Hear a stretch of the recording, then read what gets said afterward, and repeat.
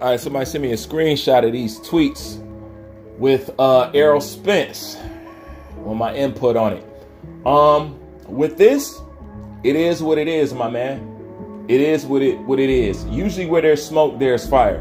What I'm talking about is the rumors going around that Errol Spence has fired Derrick James. But what's not a rumor, and is actually a fact, is Derrick James has took down the punching bags that has Errol Spence logo on it and has took down his posters in the gym. Okay, that's what's not a rumor. And in his tweet, they ask him, man, are you leaving PBC? He clearly says no, but I gotta find a new home. So evidently he's talking about a place where he trains. So it don't take much to put two and two together. They not on the same accord, or they ain't rocking with each other anymore.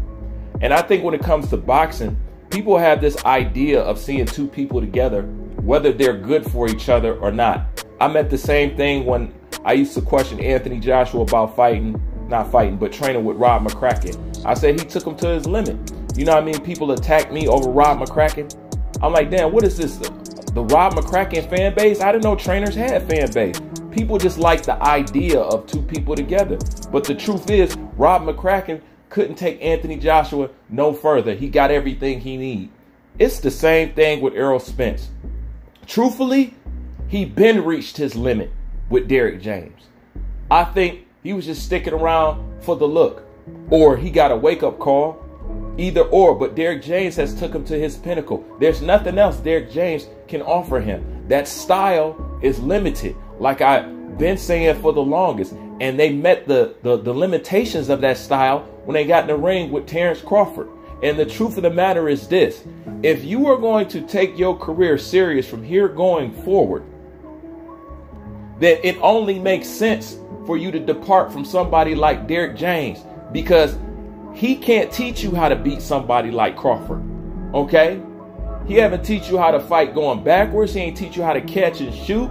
You know what I'm saying? Just that brawl come forward style, it's not going to suffice right now. Because what do you want to do when you meet somebody who has, dexterity with their IQ and their abilities? The same thing is going to happen. And I'm going to tell you something else. It's not good for so-called trainer of the year to get in front of a camera and claim you don't watch fight footage for Joshua, and you ain't watch fight footage for Terrence Crawford and Errol Spence. Even though I don't think that's true, I think he watched some footage. Why would you get in front of the world and say that? Because to the casual mind, it looked just like that. It looked like you didn't study. You know what I'm saying? It looked like you didn't help prepare a plan for this fight. It looked like you ain't have a plan B, A. It looked like you didn't have a plan, nothing.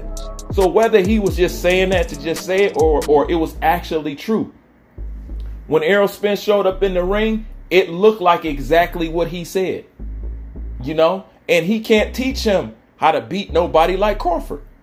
So what are you to do? Stay with somebody because y'all like seeing us together? Or if I'm serious about my career, I'm going to make a change. That's why I said, if Errol Spence goes straight into the rematch and don't change up nothing on his training team, he's just there for the money. You know what I'm saying?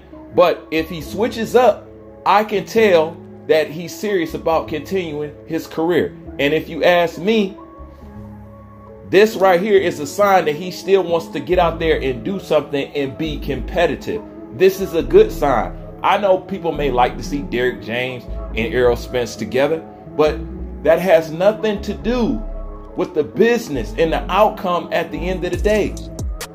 Loyalty to somebody because of who they are will get you hurt in this business if their job is to oversee some part of your training. Okay? Nobody say you got to throw them to the side, but add. You need to be adding. You need to be doing that. You know what I'm saying? You need to bounce around a little bit. You need to explore another option. But one thing is for sure.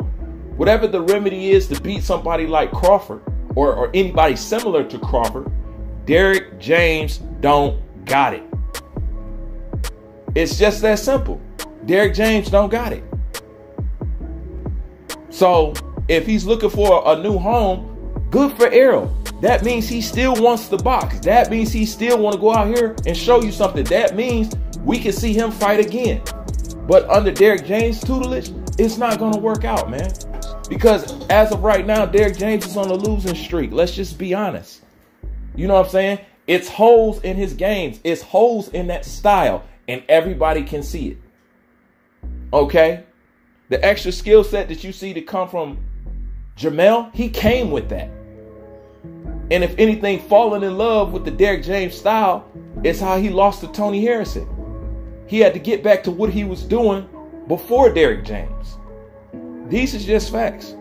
So I actually think it's a good sign. Why some people are sad about it, but we're not here to hold hands and, you know what I'm saying, have relationships with these people. You know, this is their careers. You got to take it serious because in boxing, you only got a small amount of time to make as much money as you can. And if you planning on making a dent, then you're going to make the changes that you need to change in order to succeed. It's just that simple. Nothing more, nothing less. Like, comment, subscribe. Bruce Payne, I'm out.